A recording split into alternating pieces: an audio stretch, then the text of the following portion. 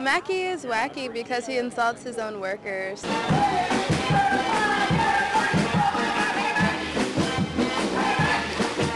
John Mackey wrote, the CEO of Whole Foods, wrote an op-ed in the Wall Street Journal opposing healthcare reform and wanting to leave it to the market. We're with United Food and Commercial Workers Union Local 400, and we're out here basically advertising to the consumers of Whole Foods the stance that the CEO of Whole Foods has taken against healthcare reform in the country.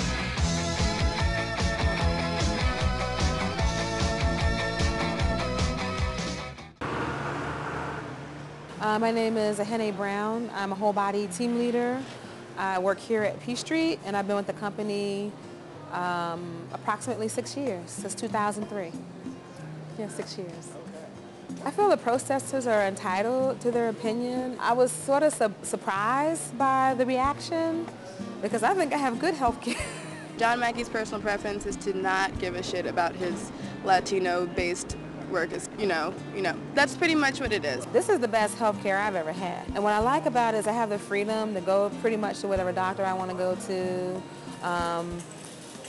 Whole Foods Market actually gives you money towards a deductible. The Whole Foods healthcare system is a combination of a high deductible plan where we have a deductible of about $2,500 combined with what we call personal wellness accounts. And the money goes on to a card. It's like a charge card. And depending on how many service hours you have, that sort of determines how much goes on to your wellness card annually. Our team members are spending their dollars because the money's transferred to them and it's in their accounts.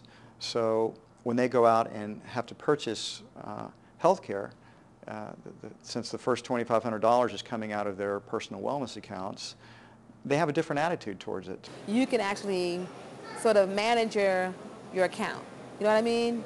It makes you sort of think about how you're spending what's on your card. The general consensus that I've gotten from talking to people is that people are pretty happy.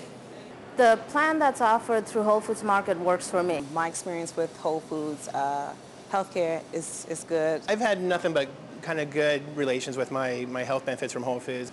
Certainly those employees have a right to their opinion, and I respect that. And also, if they don't know any other way, then they don't know if there's anything better out there. Prior to coming to the Whole Foods Market, I worked for another company for 10 years, so I have the two programs to compare. I love it. I love it so much. I carry my husband and my children. All of us are on it. That's how good it is.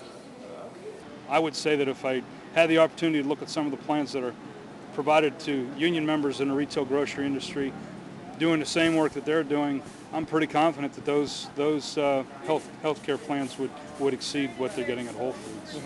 But they're ignorant of that because their employer wouldn't allow them to have a choice. Every 3 years we vote on what is in our health care package. One of the things about Whole Foods Market is like everybody is empowered. Just to get the conversation going, since we're the ones that are ultimately paying for it, what do we want in our package? You know, this isn't necessarily centered on Whole Foods or their employees. It's more of a conversation in conjunction with what we're going through as a country right now. Our system costs less money than most other companies pay, and it provides high value that our team members like. And I don't think we're arguing that it's the complete solution to every single problem that exists out there. My position is that the reforms that I advocated in the Wall Street Journal op-ed would help tens of millions of people have better health care and health insurance.